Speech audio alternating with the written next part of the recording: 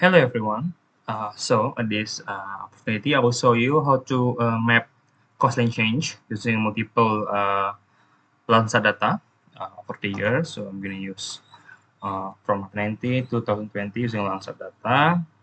You know, the script is almost the same as my previous video, about deforestation, urban sprawls, and everything. The difference is that in the calculation. So after we get the Landsat image per year, we're going to calculate the NDWI or MDWI, I don't know. I don't know it's the correct term. I think it's NDWI. NDWI, the Normalized Difference Water Index.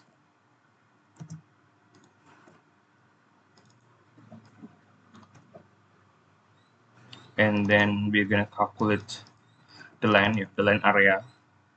So we know which is land, which is water. So this kind of result will be like this,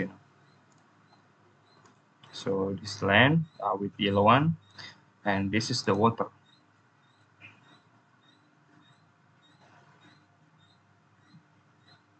So we're gonna map both land and the water using an Normalized Difference Water Index.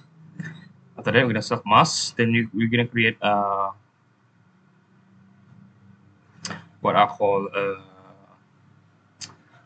you're gonna return the image, the land image, and you're gonna multiply the value, which is 1, into the year.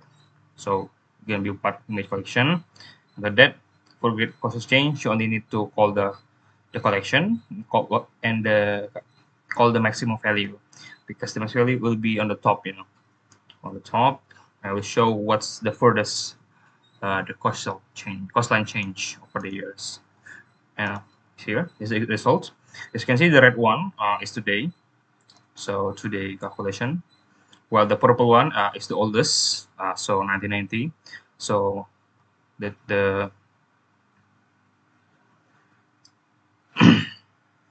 direction is that from purple, blue, cyan, green, yellow, orange to red, where the purple mean that the area is the oldest one, because this happened the previous year, and the blue one and the red one is new. So there is some kind of decrease of coastline, over the years, and it shows from this analysis.